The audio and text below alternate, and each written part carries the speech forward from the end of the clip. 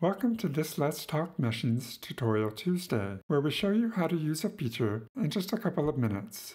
When creating a hyperbolic or algebraic extrusion via the Extrude menu item located under the Create menu, there are a set of stop conditions that can be specified by users that govern whether the next step of an extrusion proceeds. These conditions are located on the Attributes tab for each respective extrusion type. Within this tab, expand the Stop Conditions frame to display the various conditions themselves. By default, the Jacobian criteria are all enabled.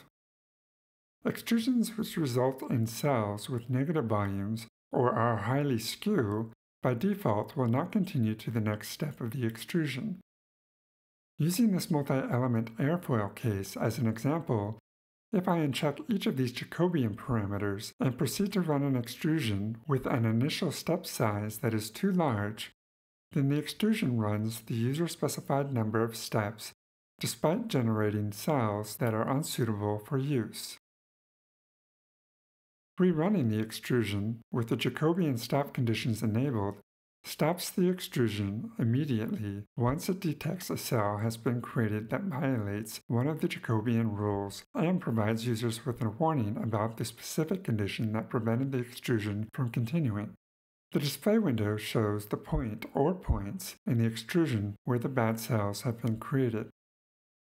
Aside from the default Jacobian stop conditions, users can use any of the other available entry fields in the stop conditions frame to stop an extrusion if an extrusion has marched a user-specified distance, a cell minimum included angle is exceeded, and/or a cell resulting from the extrusion has an aspect ratio beyond a user-specified threshold value. Note, you can specify multiple stop conditions simultaneously. Returning to the multi-element airfoil example, if I specify a distance of 150 into the total height entry field, then this criteria will be used, in addition to the Jacobian conditions, to stop the extrusion once any of the grid lines exceed this value, despite whether the number of steps that have been set to run has been reached. Both the skewness and aspect ratio entry fields function similarly. And that's all there is to stop conditions to extrusions in Pointwise. If you like this video, then be sure to click the thumbs up button and subscribe to our channel for more videos like this. If you have any questions or comments, then drop us a line down below or connect with us on Twitter using the link in this video's description. Thank you and have a pleasant Tuesday.